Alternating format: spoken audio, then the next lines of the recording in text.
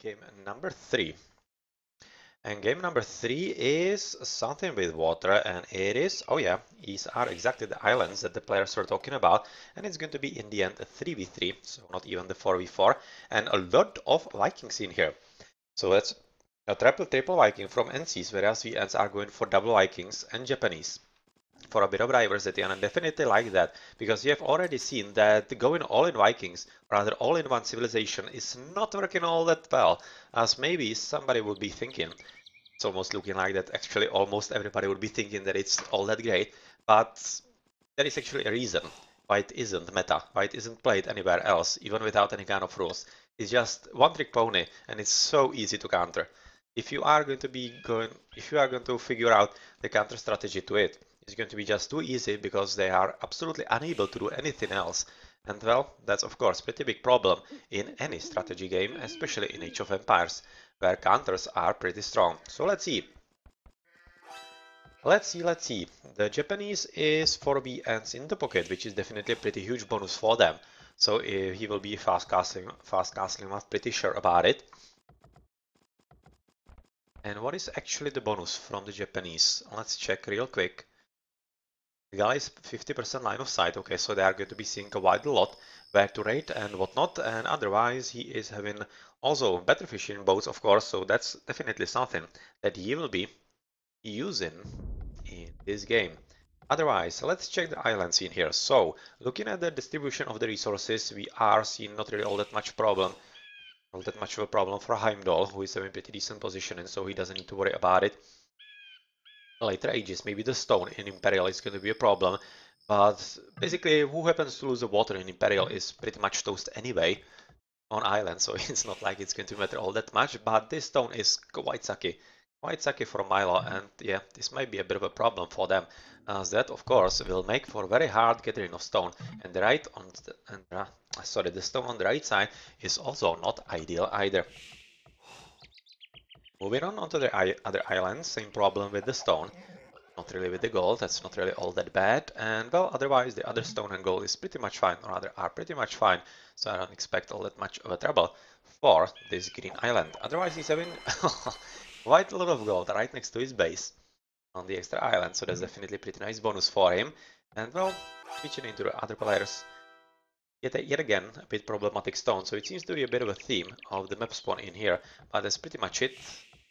Yeah, and the gold is going to be quite fine for all of the players, and that's much more important than the stone in the end on the map like islands.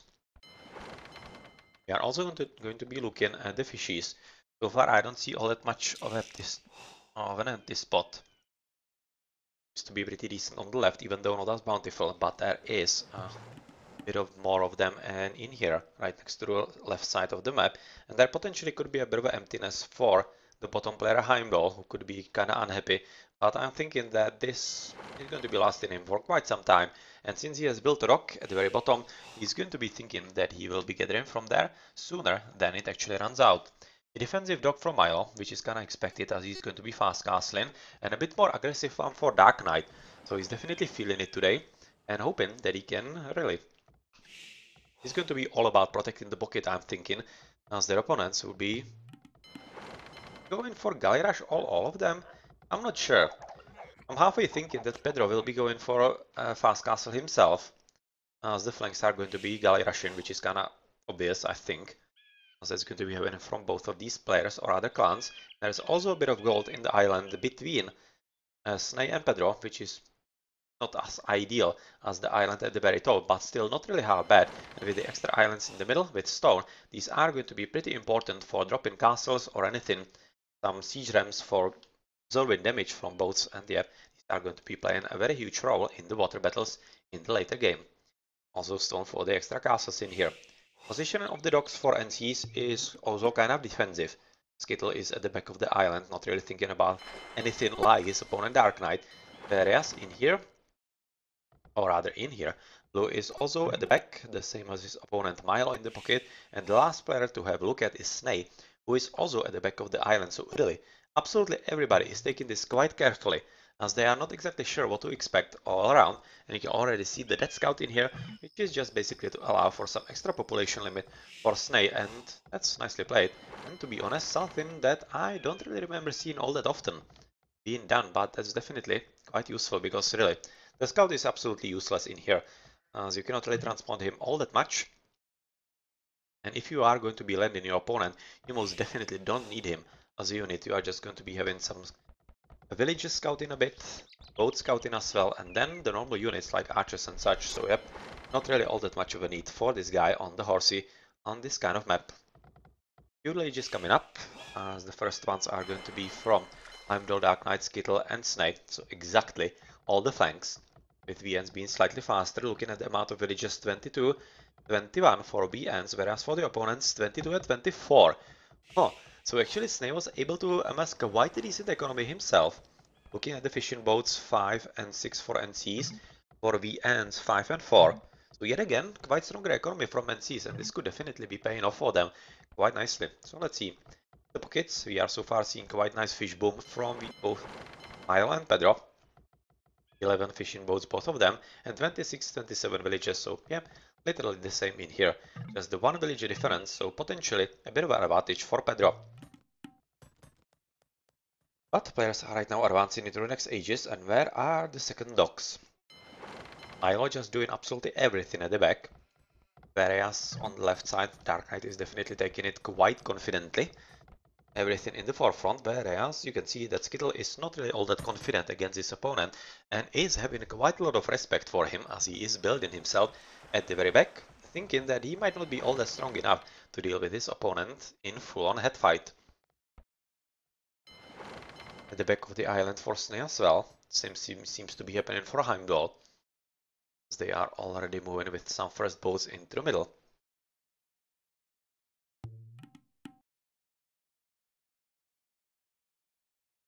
So that's two boats here, with actually Sneh still not building boats.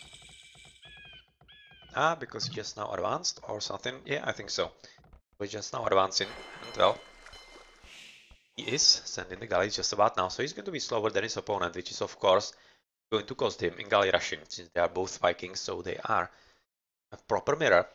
Let's see if he's going to be useful in there, and it's definitely nicely played right now by Dark Knight in the middle, because he is going a bit more into the pocket, and oh, that's a shame for him. That's a pretty big shame, because he just missed all the food economy for the pocket. Oh, literally just missed. Literally just missed. And if he's going to be sending another flank in, it doesn't seem to be happening just about now. He could have basically destroyed the water economy for Pedro, and that would be pretty deadly for him, because the pockets need the extra echo on the water, and if they cannot get it, well, of course, they are not going to be all that effective, and all the more advantage for VNs would be resulting from that. Well. I'm now right now I'm quite nicely set up right on the doorstep of the Orange Island, but Orange seems to be quite nicely prepared, as we are right now quite closer to his home base. And this is really far away. For the reinforcements and all, you can see how long it actually takes them to arrive at the battlefield, and they are probably going to be waiting for some kind of advantageous fight. They are not going to be engaging their opponents just by, rather for nothing, and it's going to be all up to the fight at the top, where finally Dark Knight is located where the economy from the pocket is, and he is right now killing absolutely everything in there, as he's luring, or rather forcing Skittle to join there as well, as he's not having any kind of time to go into raiding on the left. A bit of defense in here, and that is definitely something that could be decided in the game on a map like this. So nicely played. Very nicely played so far by VNs, and if they can survive long enough, which they definitely could, with Mile already being the castle age already, quite a lot faster than Pedro. Where was actually the difference? Ah, here. Milo at 27 villages, whereas Pedro was going for a bit more extra villages, 32. So he's hoping that a stronger economy is going to be better than the faster advance into the next age. Let's see if he's right. I'm not exactly sure, because right now he is losing a lot of echo in here on the fishing boat, so really not ideal at all. Not ideal at all so far for NCs. A lot of boats already prepared in here to definitely be ruining the economy for example, for yellow. And well, first boats are already coming in from purple player as well, as he's moving all around the island in here. to the top and will be probably hoping to engage into Skittle. As at the bottom there's absolutely nothing happening really, just a patrol and literally waiting for the correct moment to engage in the battle, and maybe Orange could be also helping in here, let's see. Oh, he's running into a trap. Oh well, this is not nice. At the last moment he's actually switching off from the right side, probably being told by his teammate who is just now engaging, or rather being engaged by Snake, and that could have been a pretty big disaster because if Dark Knight lost all those units in there in a 3-1, 3 versus 1, well, numbers are absolutely everything. Water battles. Kinda have that bows though, so he should be careful, as the opponent's bows are kinda not that much dead. And doing a pretty good job really. Dark Knight playing this very nicely, as he's right now taking on armies of all the players in here, and since he's right now being joined by already war galleys of his opponent, as Pedro is just now researching them, of course, it is going to be applying pressure on top of their opponents, and let's see if they can continue with that, even through the cheaper galleys that of course the Vikings are having.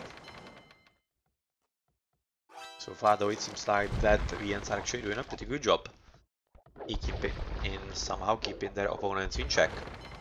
Dark Knight should definitely be unhousing himself, as it could be something that he won't want to do. And well, Borgal is coming up from Pedro as well, so we are going to be waiting for Castle Ages, and first are being clicked yet again by VN, so they are most definitely a bit ahead in the economy and whatnot. Let's turn on the chat yet again, and looking at the economy so far, we are seeing that Milo is at 33, Pedro 34, Skittle and Snake 41, 43, whereas VNs are at 38, 39, so that's also the reason why they are advancing a bit faster, but at the same time, if NCs can really hold on long enough, they might be really able to overpower their opponent just through the sheer strength of their better economy. Well, that's a lot of boats. Oh, pretty good cheap shots at the very start. That was nicely played by Heimdall.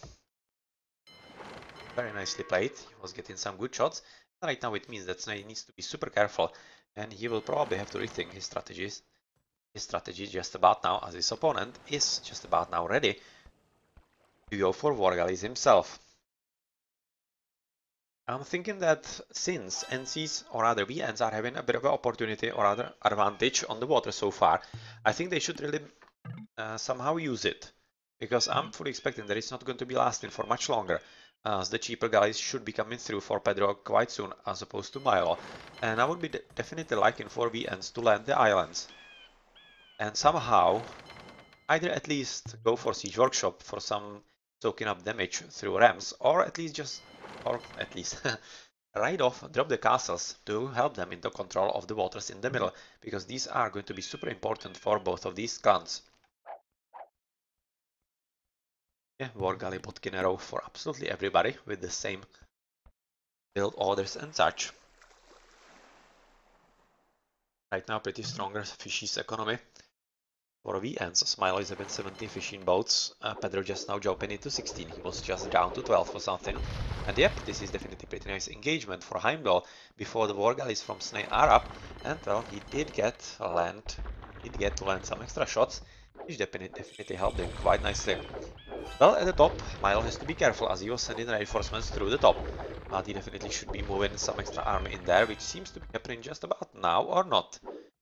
Well, it will be, because yellow is all over him, and blue is going to be joining in the fun as well, and we are just now going to be waiting for VN Dark Knight to upgrade into War Galley as well, and once that happens, we are going to be entering the fighting of all the War Galleys from all 6 players in this map.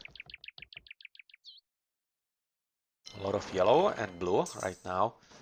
War Galleys from green as well, so we are going to be seeing a pretty equal fight. But if I had to guess, I would be actually thinking that VNs are having higher numbers, which is slightly curious, but probably not for much longer. Let's see. So they are just running after each other, as at the bottom there is a bit more of an engagement. Batil will be forced to retreat, as this is a pretty huge armada, just about now prepared from Snake, and he will have to wait for reinforcements and potentially even some next ages from him.